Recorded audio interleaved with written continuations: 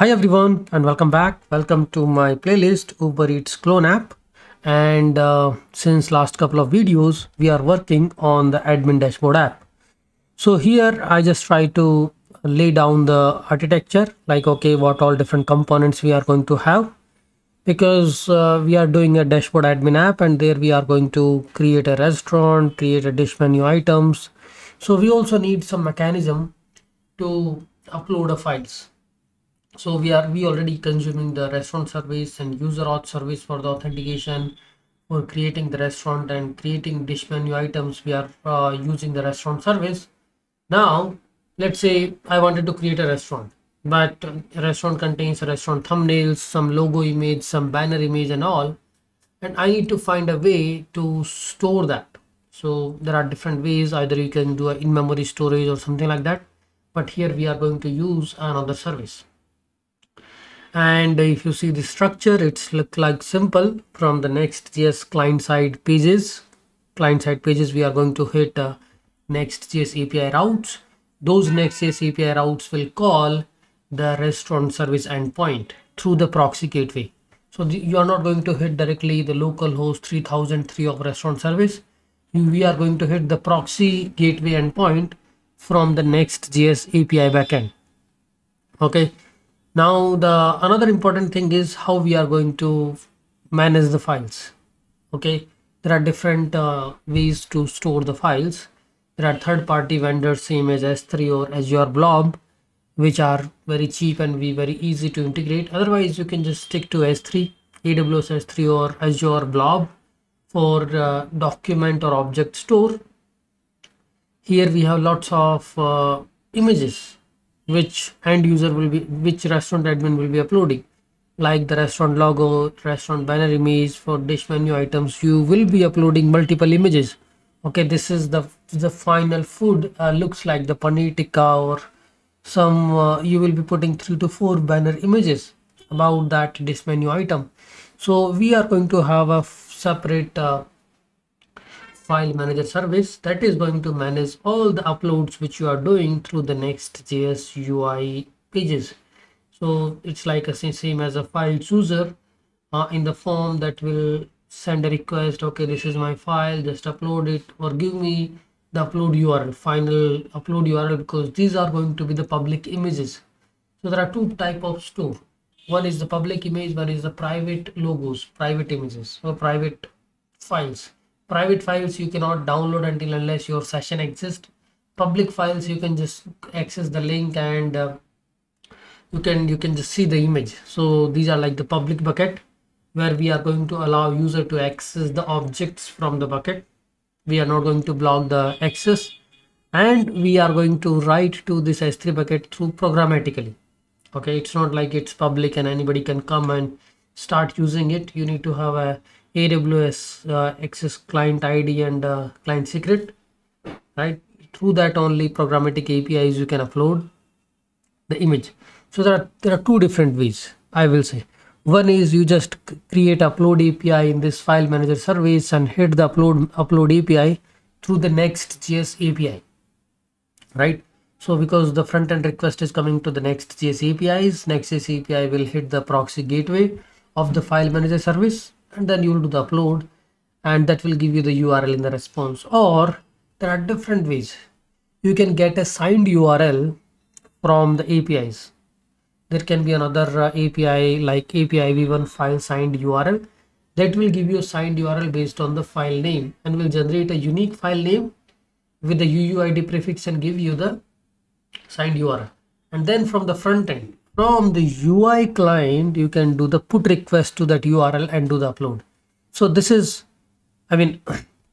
this is really an easy way to do the upload instead of sending the request to the Next.js APIs. Now Next.js API needs to send the same request object to the proxy gateway, because that request contains the multi-part form data, right? That's a file which we are forwarding to the file manager service. So what we can do is we can just get this signed URL which AWS S3 APIs provides.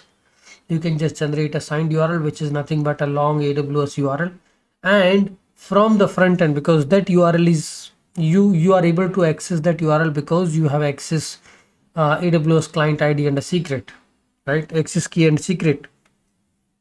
Using that only you have generated a signed URL. So signed URL is already available, that has an expiry. You have to just use the signed URL immediately and upload the file using just a put to that URL with the file. So that is simplest approach. You don't need any authentication, authorization or anything. If you have a signed URL, you do the put and your file will be on S3 and you will have a URL as a signed URL. Okay, so this is how you will get the unique URL, I mean the public URL of that image, which is going to be stored into the S3 bucket, and then that URL you can store in your database because that is a public URL. And whenever you try to put image source equal to that URL, image srca, and that URL will give you the banner image, the logo image, the thumbnails of the food menu items. All those things will happen, but we need a separate service because this file upload or file manager service can be used at many different places to upload a file. Okay, and then we also, because we are going to store these file records in the Dynamo also. Now till now we are using Postgres and all. Let's what I will do is I will expand this to a different horizon. Once this stack is ready, we are going to use AWS CDK to just deploy this file manager service and notification service, and then we will have this application as a Lambda running on AWS platform. Okay, so this is pretty much we have on this architecture. Now next thing we are going to have is we are also planning to have authentication service. We already have. Then another is an email notification service. I mean, this is just to give you a sense of microservices which you can have. File upload manager we can do with the Next.js 13.x. Then there are two different type of communications we always want. Let's say I wanted to send an email. So what you can do is from the restaurant service, once the restaurant is created, I can just send an email to the owner. Okay, your restaurant has been successfully onboarded. Now we can start onboarding the food menu items.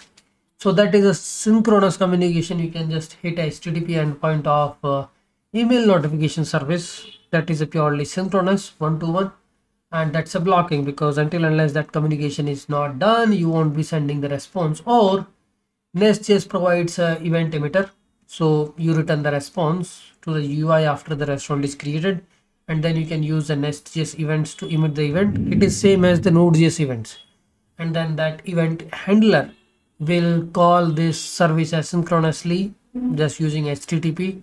But I mean, the success and failure of that call is not going to block your response for the restaurant create API, so that's fine.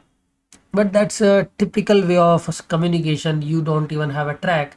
Okay, if your event has been handled properly or notification has been sent properly or not. So in the future videos, we will find a technique to do it. There are many ways.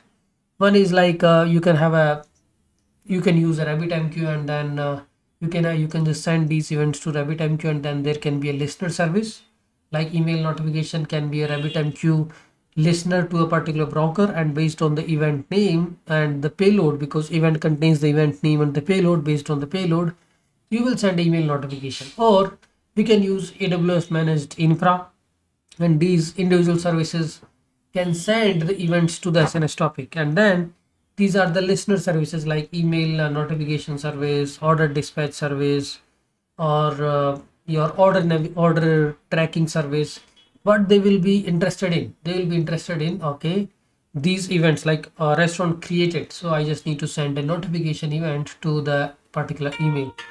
Order placed, so in that case we just need to notify that okay, order has been placed. Start assigning a delivery partner to that particular order who is available in the nearby vicinity, right?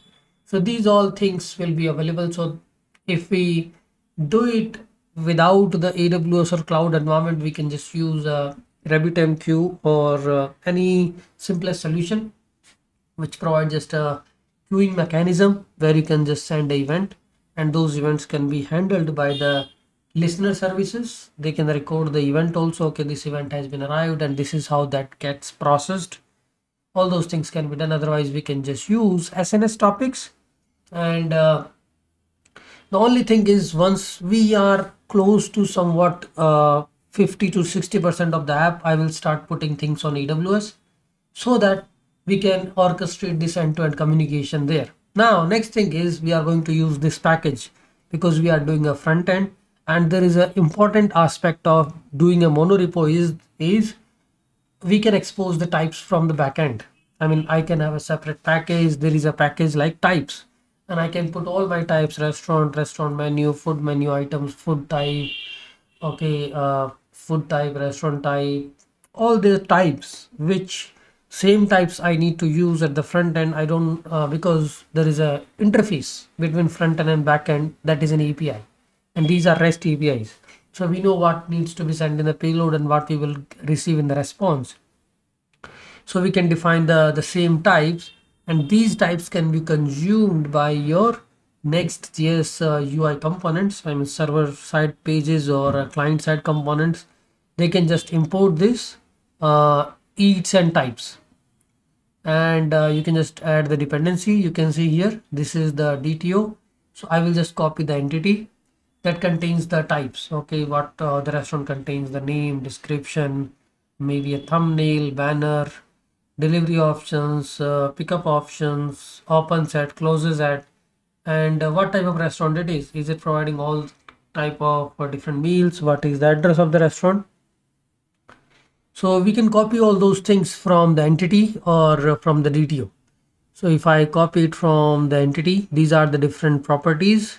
So I'm just creating a type. Either you can expose these kind of entity classes also, but I wanted to have a separate interface showcasing, okay, what is required, what is optional, and then I will start removing things from that. So this is the interface we have, and here I will just try to get this clean by removing unnecessary things.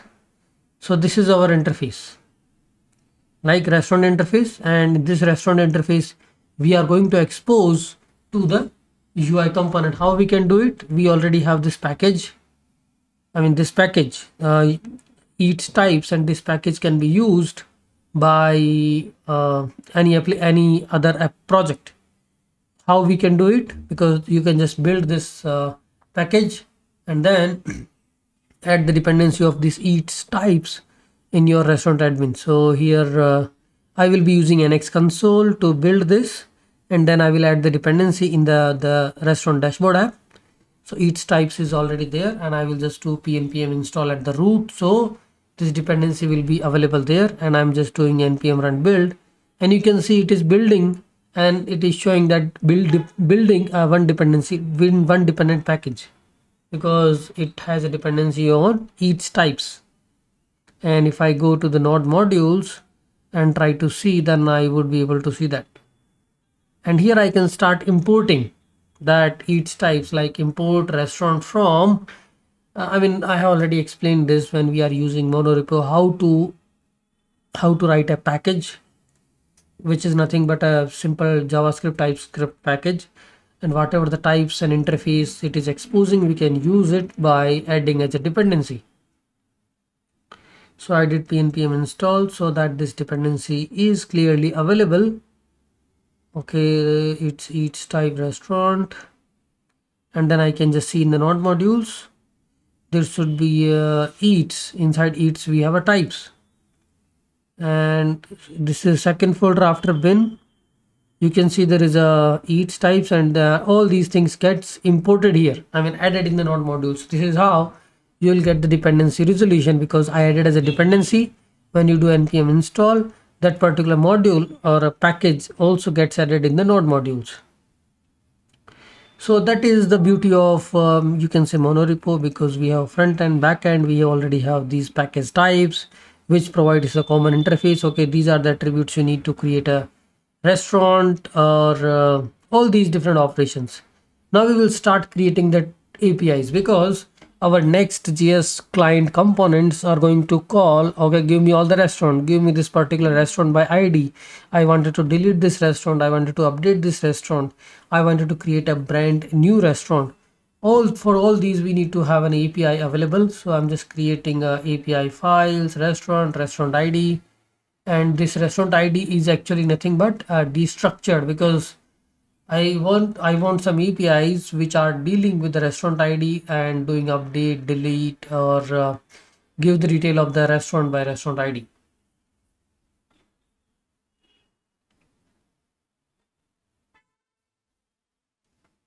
So here we have created all these restaurant and restaurant ID, these two components.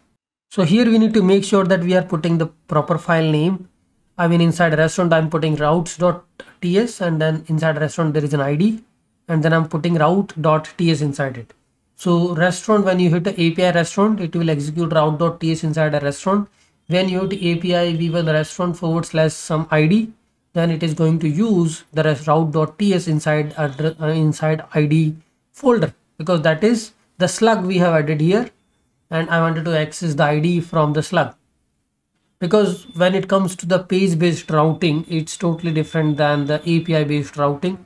Here we are doing everything inside API folder and creating this folder that will become the routes. And here we can define a get, put, post, patch, delete, all these different methods. So here this slug, we are getting the ID as a slug, and you can see here, if I'm passing this, and then if I'm passing some variable, then it will become hello, because that is the get restaurant by ID. This is the get restaurant by ID API. And here we can define put, delete, and in the restaurant we can define the post and get, because I wanted to get all the restaurant, I wanted to create a new restaurant. So we can have a get and post methods inside the restaurant, and then the restaurant by ID, they can have their put and delete or whatever the methods we wanted to have. So this is pretty much I wanted to talk about in this video. In the next video, we will deep dive more about end-to-end flow, how we are accessing the auth token, and how we are able to call the restaurant APIs, get by ID, restaurant, list all, create restaurant from the Next.js API routes.